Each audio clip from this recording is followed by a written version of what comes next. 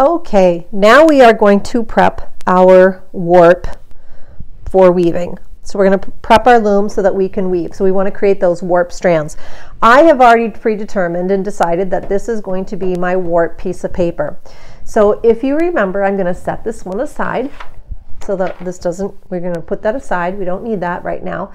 And we are going to fold the paper. And before we start folding the paper, don't start folding yet. Watch.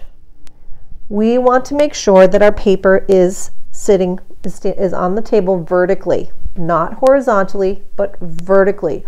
And the first thing we're going to do, and I know I've taught you this, but please watch before you do it, we are going to take this piece of paper and we are going to fold it down. Now at any point in time, you should pause the video so that you can do that step. And then you can play the video to keep going.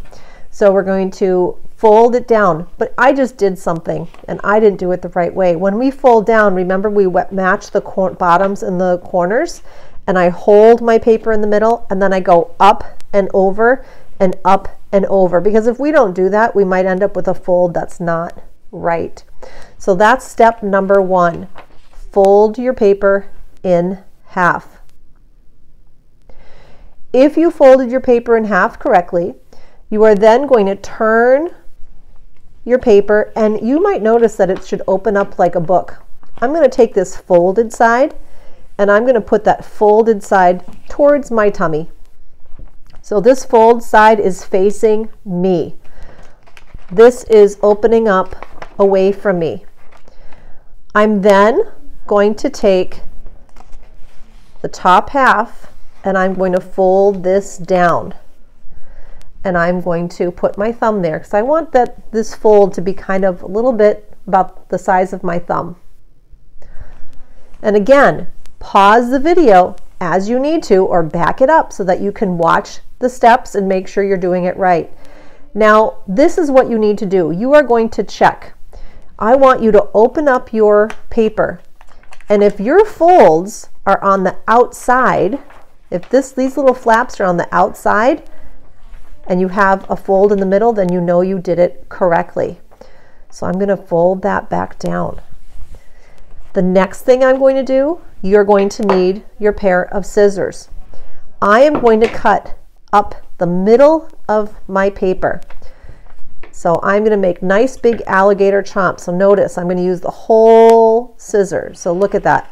Big, huge alligator chomp. Boom. Another big alligator chomp. Boom.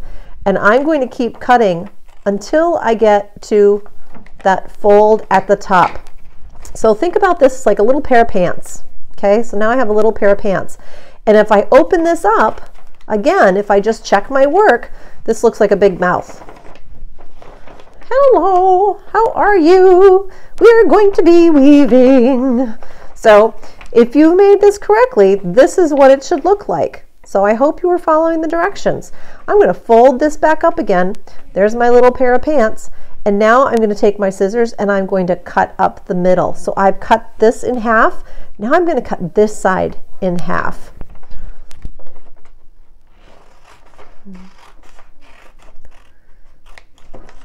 And I'm going to do the same thing on the other side. Cut that in half. Once you have this done, you can either choose to stop and just have this, but if you want your weaving to look more complicated or more complex, you want to get it more detailed, I would put in a few more cuts. And I'm going to take each one of these and cut them in half. So I'm going to find the halfway point and I'm going to cut in half. I'm not going to do any more cuts than that. You don't want to have any more.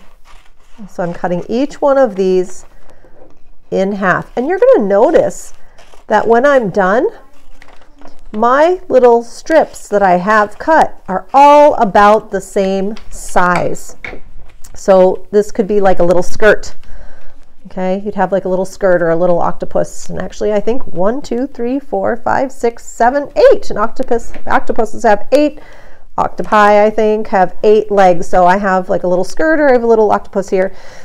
So that's what you want. Don't have more than 8. That's as much as you want to cut. Okay? That's as far as this video is going for right now. If you need to go back and rewatch steps, do that. Okay? Just make sure you're getting it right before you move on to the next video.